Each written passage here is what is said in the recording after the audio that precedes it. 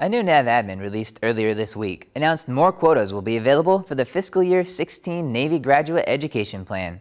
This plan includes over 1,500 funded opportunities for sailors to attend education programs across all naval communities and ranks.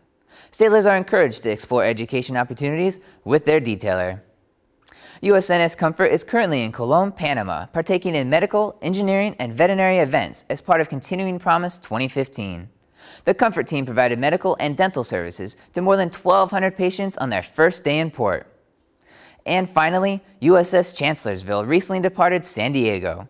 The ship is en route to its new home port of Yokosuka, Japan. Chancellorsville will enhance the presence in the U.S. 7th Fleet as part of the Navy's long-range plan to send the most advanced and capable units to the Asia-Pacific region.